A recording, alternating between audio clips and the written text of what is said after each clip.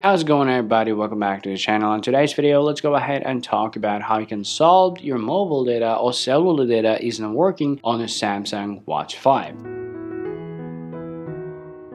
Now, this problem mainly happens when there is something wrong with your mobile data network, or sometimes it happens when you just don't enable some of these important settings on your watch. Now, to solve the problem, the very first thing that I'm going to go ahead and tell you guys is very simple. Just go ahead and restart your watch. That's the first and basic thing that you want to do. Now, you can simply press and hold the power button and the down button together. Unless you see these options appear, just tap on power off. Once your device gets power off, wait around some time.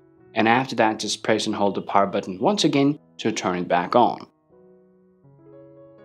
Well, after restarting your device, just go ahead and take a look on your device whether it is working or not. So if you still have the same problem there, you want to swipe up from the bottom.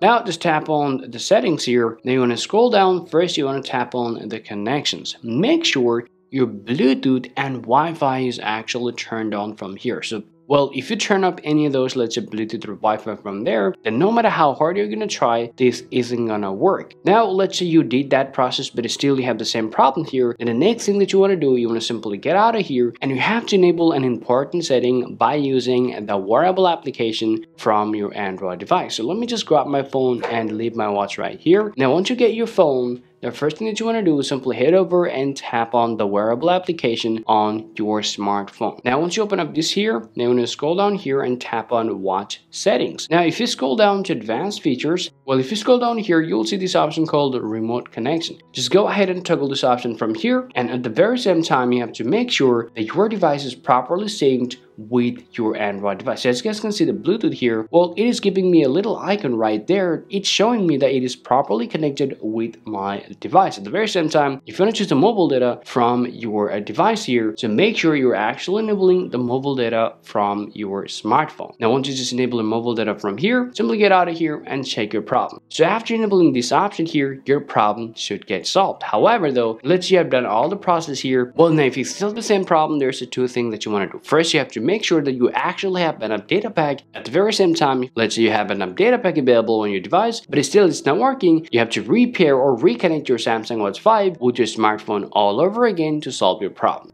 So this is all the things that you guys want to do to solve your mobile data or cellular data or even the Wi-Fi data isn't working on your Samsung Watch. Hope you found this video useful. If you think so, leave a like and subscribe to the channel. Thank you for watching, and I'll talk to you later. Peace out.